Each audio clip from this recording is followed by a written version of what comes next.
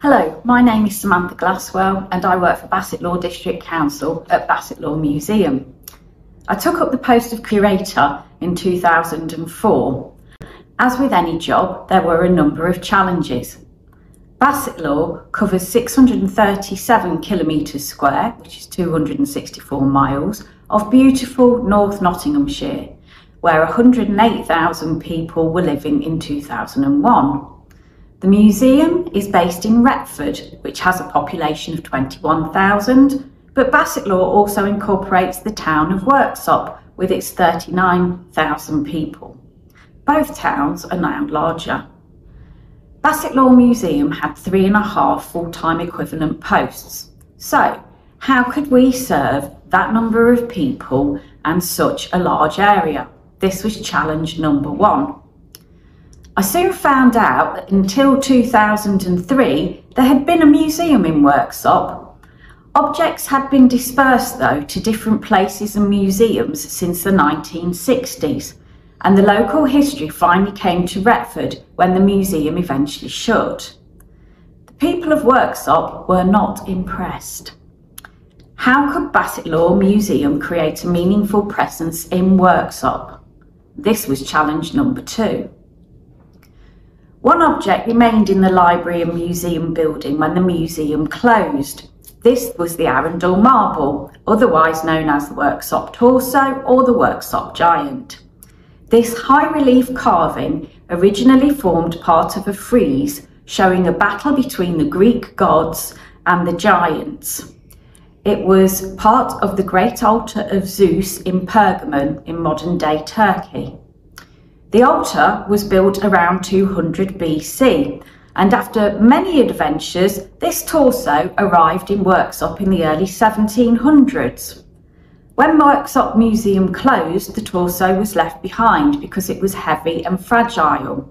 Moving it anywhere would be very expensive and dangerous for the object. A number of suggestions for its future were made, some even hinting that the sculpture was too good for Worksop.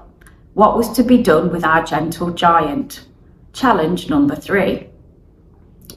Challenge number four is shared by almost all museums in Britain almost all of the time. How do museums justify their keep? In a world of ever-decreasing budgets, museums have diversified their audiences to serve the greatest number of people possible. School groups in term time, holiday activities in the holidays are just as important now as permanent displays and temporary exhibitions. Museums now believe that they are a vehicle for communities to tell their own stories and enrich the objects they hold with the voices of the present and not just the past. The impact which museums have on we humans is also more wide-ranging than once realised. One movement which has grown out of these ideas is the therapeutic museum. It has long been recognised that museums have many health and well-being benefits, but this is now increasingly being backed up by research. See Health and Wellbeing Museums Toolkit produced by Canterbury Museums and Galleries. Benefits include improved mental well-being by reducing social isolation, developing confidence and self-esteem, reducing anxiety and depression, improving mood and increasing levels of life satisfaction. Within its resources, Bassetlaw Museum has encouraged and supported well-being in the past, and we have worked with adults with learning disabilities, people suffering from poor mental health, as well as creating gossip boxes which can be used in reminiscence sessions or by social groups. However, our endeavours are often dependent on securing extra temporary funding. This means that we develop projects which fit with grant requirements and that we are often not able to make lengthy commitments. In 2016, I was invited to a meeting at Aurora Wellbeing Centre, who were then putting together a bid to work on the library and museum building in Worksop. This resulted in a fruitful partnership which Bassetlaw Museum saw as being very important in widening our reach to Retford and beyond. Result: 8 years later, and a global pandemic just to make life interesting, we are nearing the end of phase 1 of our partnership project. The National Lottery Heritage Fund, through the money raised by people playing the National Lottery, many thanks to everyone, paid for the construction of the Aurora Heritage Hub. This has allowed many objects from Bassetlaw Museum to come home to Worksop. The hub includes a virtual museum of images and information which bring even more of these artefacts within the reach of Worksop. The Heritage Hub displays can be changed and the virtual museum can be added to, so the hub can grow and develop with the communities who use and direct it. Result: the second.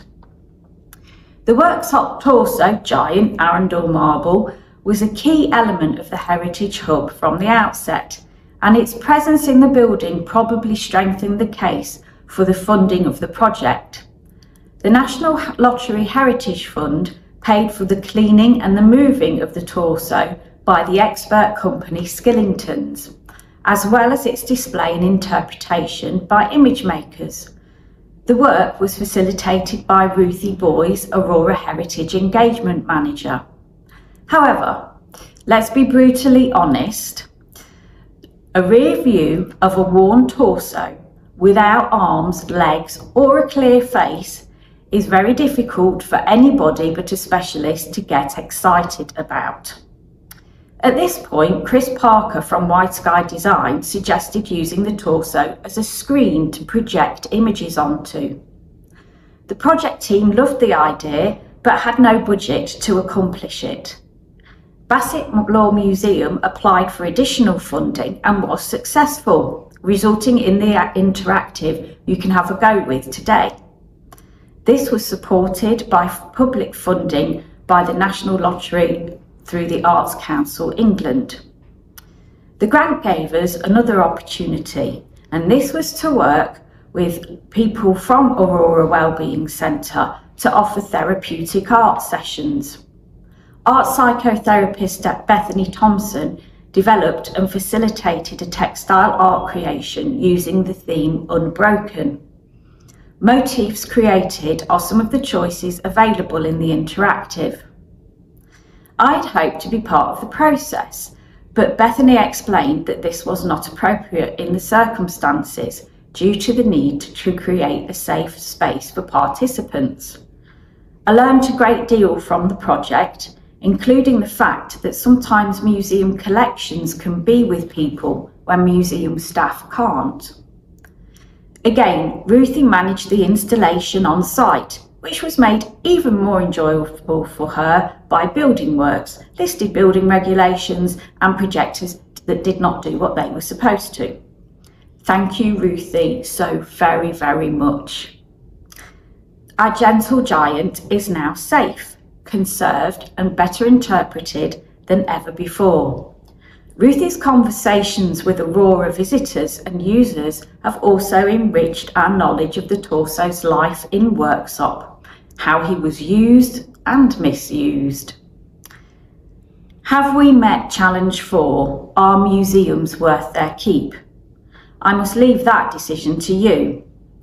The partnership with Aurora Wellbeing has had great benefits for Bassetlaw Museum. It has extended our coverage of the district, enabled objects to be brought back to Worksop and ensured the safety of an internationally significant artefact.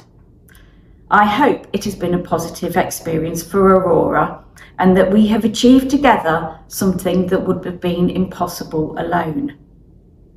I believe the project to show that museums are worthwhile and relevant in the difficult world we live in. The range of benefits from museums and collections extends from championing pride of place to helping us understand society and developing empathy for our fellow humans. And by no means least, for a few precious moments, museums and their objects can even provide a distraction for you from your cancer or your loved one's cancer. Thank you.